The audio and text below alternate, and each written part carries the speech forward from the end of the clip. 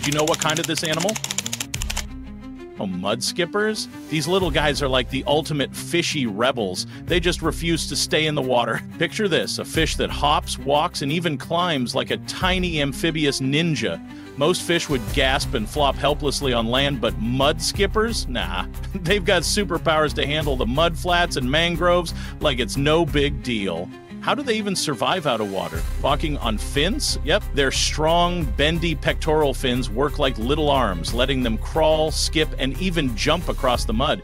Some can even climb roots like a fish version of Spider-Man. Breathing without water? No problem. They store water in their gill chambers like a built-in scuba tank and absorb oxygen through their skin and mouth lining, kinda like a frog.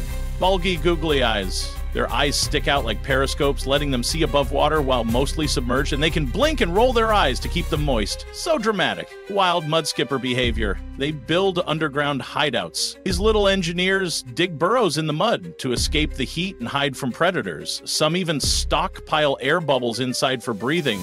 Talk about planning ahead. Eating bugs like a frog. They snap up insects and tiny crabs with lightning-fast strikes. Their mouths are like sticky, extendable grabbers. No escape for their prey. Why are they so cool? Mudskippers are like living fossils showing how fish might have first crawled onto land millions of years ago. They're part fish, part frog, part acrobat, and 100% weirdly awesome. Next time you're near a muddy shore, keep an eye out. You might spot one of these little daredevils defying nature.